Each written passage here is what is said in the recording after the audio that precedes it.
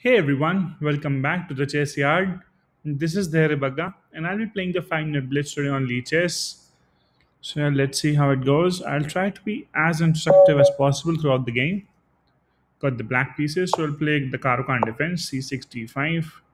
A very solid opening for black. Okay, he develops the knight, so we can take on the pawn here. He's trying to threaten the pawn capture, so developing the knight first. He develops the other knight, so let's get the bishop out. It's not that just we are trying to hold on to the pawn, but developing the pieces is the main focus here.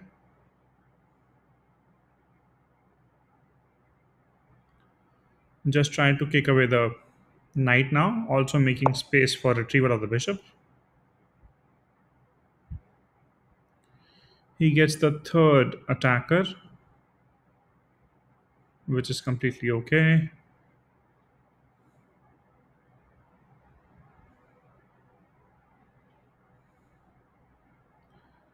A good way can be to pin the knight there, but he'll develop the bishop with the process. So let's just kick away the knight.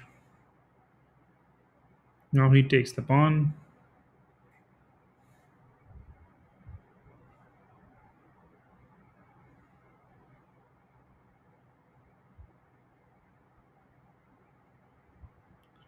We take back. He takes with the knight. We take back, and he takes finally back the knight, and everything gets exchanged up. That is just one possible way to continue from here on. He gets the pawn back, which he lost. Yep, he takes. Let's exchange the knight at least. Here, it's a tricky thing because I can capture the pawn as well. Yep, I think I should capture the pawn.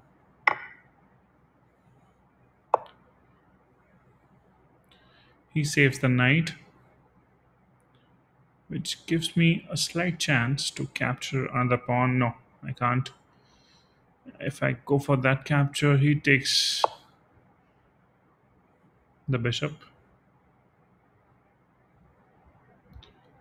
So I maintain that one pawn lead so far.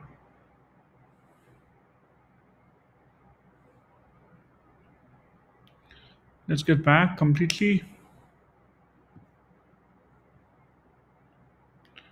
It doesn't make much sense anywhere else.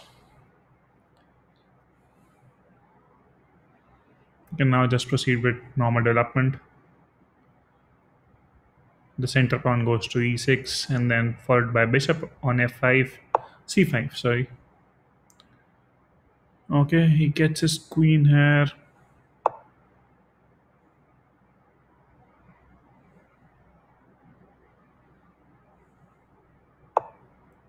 Yep, he's trying to castle.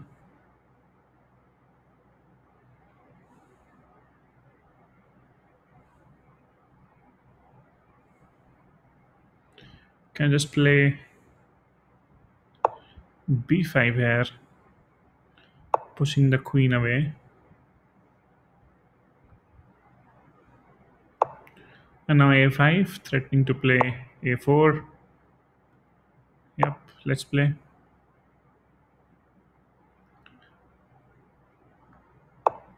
He goes back. Can exchange queens here. I'm pawn up. But is it required? I doubt. We'll try to take on the knight with the bishop. From here, that makes more sense.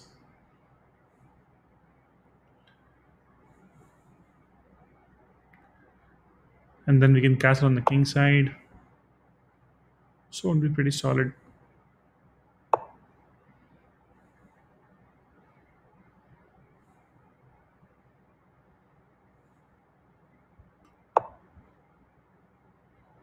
He is trying to threaten on to take g7, so just castling here.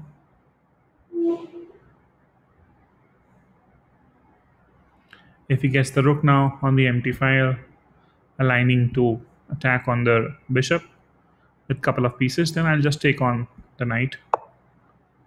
He doesn't. He's trying to break the pawn chain.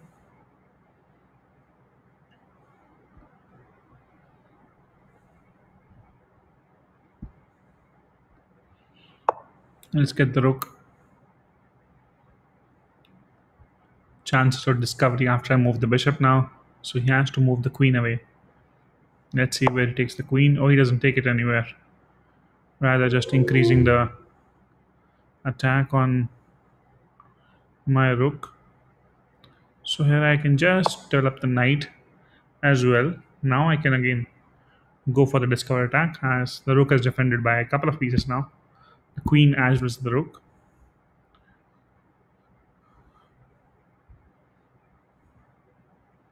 Now we can take on the knight for sure with the bishop, at least for now. Let's see what he moves.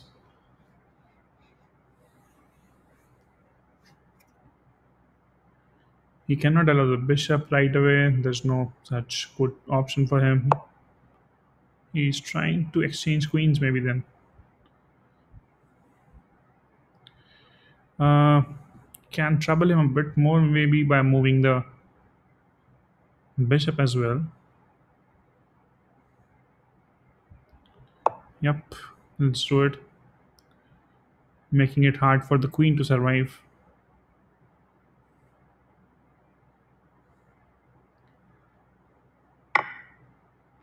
He takes with the knight. Can I first capture on the pawn? No, I can't. I have to take away this knight from here. Otherwise, just threatening mate.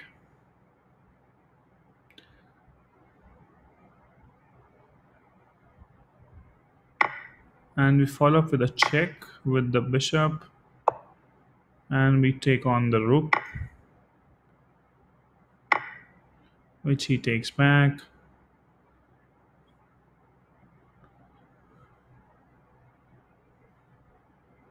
I have to bring back the bishop now.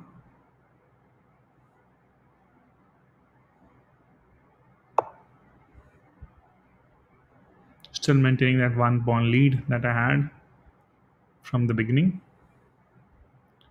I have to be careful with the pawn once. That's it, probably. He's trying to threaten check. I move, but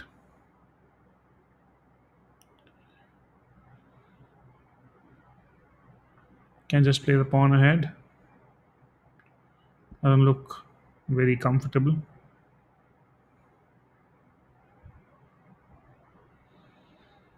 Another option as well, I guess. So let's move the pawn.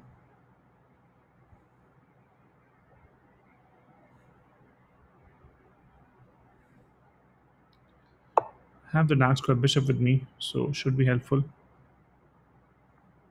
He's threatening to take on the pawn now, so first moving the pawn ahead. Okay. Dark square bishop here would be helpful because he's trying to get his queen in here. Now the bishop can come back and defend everything.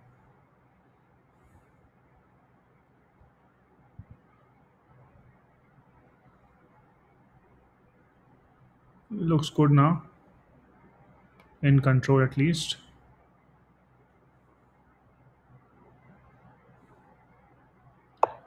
Time is getting closer. Let's take on the pawn. Looks like a free pawn. Pawns are very important. If it goes to endgame, at least I would have something to play with. Let's attack the rook. He is tracking the queen. Have to move the queen here, no other option. Can we exchange queens? That should be helpful. I'll try to play a bit fast now. He takes, I take back. He leaves the rook. Okay.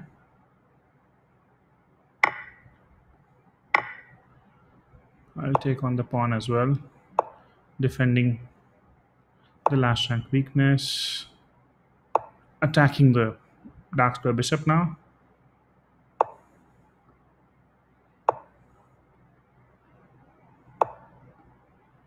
Trying to pin the bishop. Let's take the pawn again.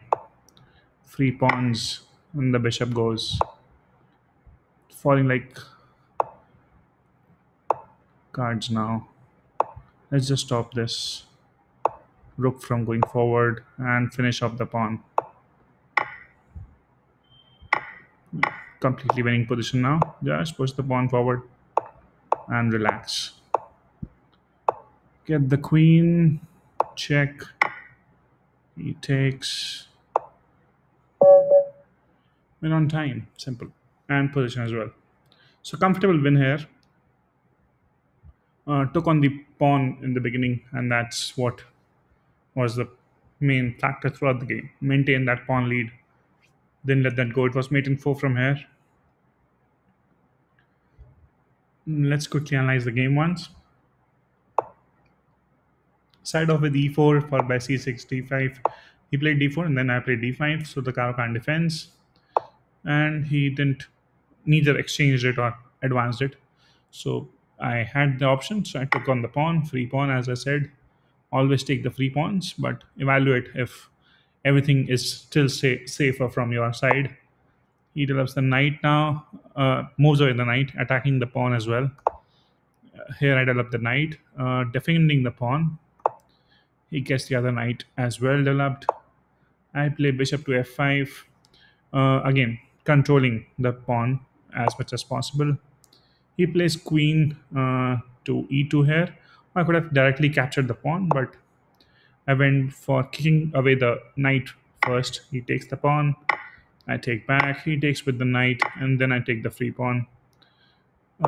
He moves away the knight, and I get back the bishop. Best moves there. He tries to kick away the queen, and the queen goes back to d8. Not the most optimum square because I'm pushing it backwards, making sure that it's not developed again. So going back is not a very good option, but was pretty much happy with it because I had taken a pawn lead already in the game. He develops his queen now to c4. So first e6, blocking the queen's diagonal just in case. And then he develops the light square bishop on e2. And here I just move forward my pawns on b5, kicking the queen away to b3, and then again a5 here, a bit passive but good enough. He castles and I play a4 with the tempo. He goes back, offering queen exchange. Computer is saying you can take or just develop the knight. I played queen to c7 here. I like the c7 square for the queen, especially when I'm playing with the black. And then I can just probably put my bishop and sorry, I can probably put the bishop here and attack the knight.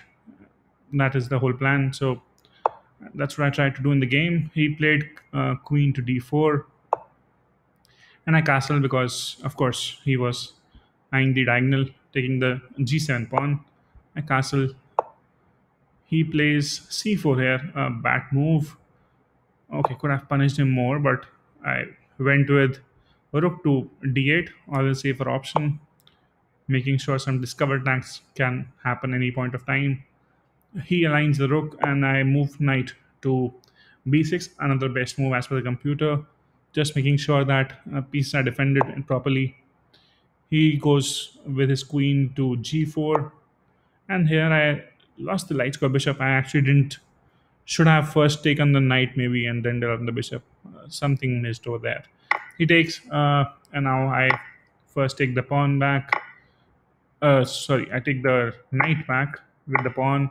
He captures. I take back the again the free pawn that I had to take just to maintain that lead. I took on h2 here. He moves away.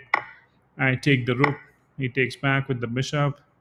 Now I have to retrieve the bishop because one of the threats is that if he plays pawn to g2, my dark square bishop gets trapped over there. So that's something which you should always be cautious about when you are taking on the edge pawn. Though could have first got the rook as well on the d file, threatening to take on the bishop. So that was also fine. But I got the bishop back. He gets his light square bishop on c2, attacking the long diagonal, trying to just king into the open files, and then eventually he can get his rook into the attack as well. So nice thought from him, but here I just played g6, making sure that the queen is pretty much helpless. Now the pawn is hanging the with the bishop, so just moving the pawn to h5. He goes on the g5 with his queen, and I play bishop to e5. The idea being that I can always come back on the diagonal just in case queen comes uh, on the h6. Here he gets his dark square bishop on e3. I take on a free pawn. Computer says thing that okay, he can get the rook in between, but if he does, I'll just go back. Yes, there is some extra pawn can be lost from here, but I was pawn ahead, so could have afforded to. And he played rook to e1 there. I tried to attack the rook with the bishop. He attacks the queen, and I take the queen to d8. Uh, and here he exchanges the queen. So there was one more line here possible that he can bring the rook on e7. Of course, I can't take. I can't get back the bishop. His best move could have been difficult to find. This wouldn't have been the case. I would have rather probably played this, and then he can sack a bishop there. Okay, and I can give a check, move him forward, and then I have to exchange the queens. Plus, the pawn would be hanging. The pawn on b5 is not stable. So yeah, the game could have turned there. But of course, that was a tricky move to be found. Rook generally, you won't see that it would come to the e7 rather. Generally, it's threatening the e8. So he took on the queen as because of the time pressure as well. I take back with the rook. He takes the pawn. I took on the rook. He takes my knight as well. I take another free pawn again, just capturing on pawns wherever possible. He hung his bishop over there, which probably I was more focused on the pawn at that point of time, that it should not proceed further, uh, making sure it's not promoted to queen. And then he saves the bishop. I try to attack the dark square bishop. He saves with the pawn. I go to b4 here.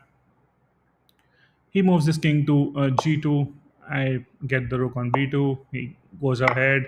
I take on the pawn, making sure that there's always an open file for the pawn to be promoted to queen in the latter half of the game. He moves the king away.